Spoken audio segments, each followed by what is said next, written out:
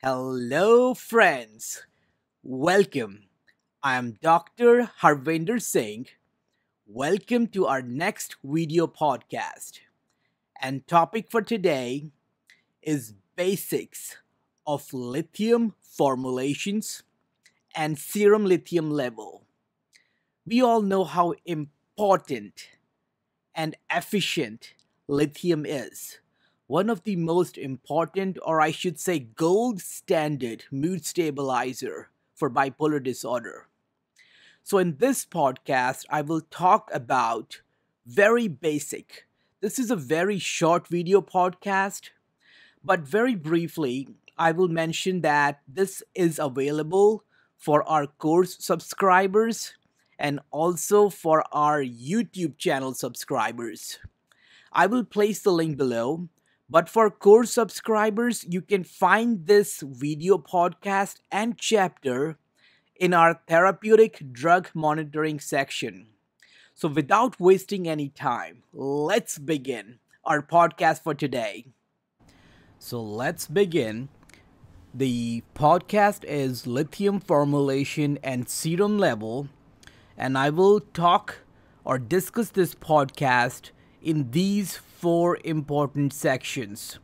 First is available lithium formulations and dosages available, difference between lithium citrate and lithium carbonate and what dosage you can use to convert them, and which lithium formulation and dosing is preferred.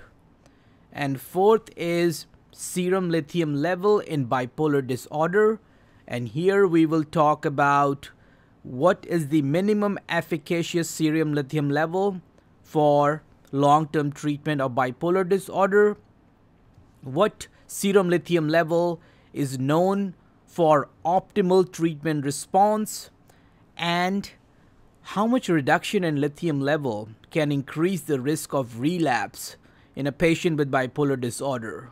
So let's begin with section number 1, which is available lithium formulations and dosages. So lithium actually is available in 3 formulations. 2 are oral, actually all 3 are oral formulations. The first one is a capsule formulation of lithium carbonate. This has the most available options in terms of 150 milligram, 300 milligram, and 600 milligram. Please note that 150 is the lowest available formulation and it is available only for lithium carbonate capsules. The second one is the extended release formulation of lithium, which is the longer acting form of lithium. And there are only 2 dosages available, 300 and 450 milligram. And the last one is a liquid formulation, lithium syrup. It's a lithium citrate formulation, and it comes in 300 milliequivalent for every 5 ml. So let's begin with comparing lithium citrate with lithium carbonate. And that is our section number 2 here in this podcast. So basic thing is that 8 milliequivalent of lithium citrate syrup is equal to 300 milligram of lithium carbonate. What that means is if you are starting your patient on 600 milligram of lithium carbonate, which is very common starting dose for lithium, you need to start 16 milliequivalent of lithium citrate syrup in those patients. I use this dosage especially on an inpatient psych unit where medication compliance is very vital. So you can use this formulation to enhance the compliance. And the studies have shown the comparison of lithium carbonate with lithium citrate. I will just show you this table which compare the half-life, T-half, T-max, and volume of distribution for these 2 dosages of lithium carbonate 300 milligram and lithium citrate 8 milliequivalents. You can see they are very comparable. So this is the conversion dosage that you need to know when you decide to initiate or convert these medications with each other. Now, the third section here is very important one, I think, which is which lithium formulation should I use and what dosing is preferred. So the brief answer is use the extended release formulation over immediate release formulation, and I'll talk about why is that in 1 minute. But what other factors are important? Regarding dosing, rather than using twice daily, thrice daily dosing, prefer once a day dosing.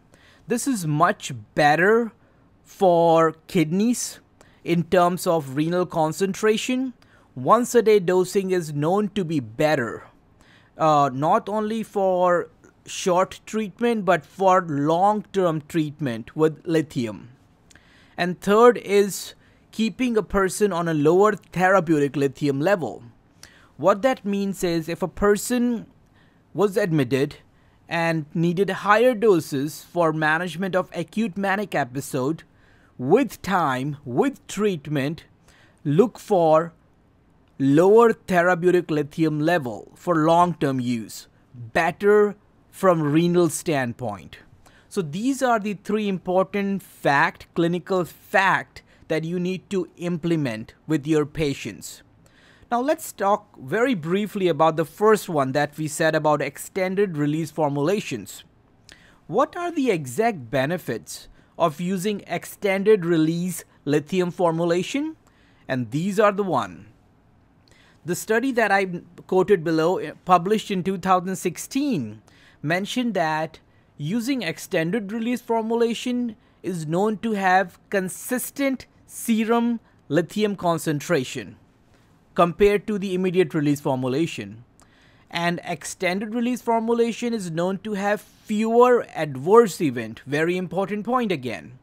And last is when you give your patient once a day formulation, which is the extended release one, there is more chances of adherence and thereby compliance and thereby less risk of mood destabilization and related consequences. So, lesson here is prefer extended release formulation if you can in your patients. Now the last part in this podcast, which is section number 4, I will talk about serum lithium level.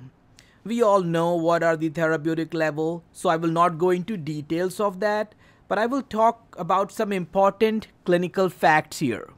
Let's start with number 1. What is the minimum efficacious serum lithium level in a long-term treatment? We are not talking about acute management, but for maintenance management of bipolar disorder. And the studies have shown it's actually 0.4. You know, we know the therapeutic range is 0.6 to 1.2, but studies have shown at least 0.4 is needed for long-term maintenance treatment of bipolar disorder with good response. And the other thing is, what is the optimal level, or what is the level for optimal response when you start treating your patients?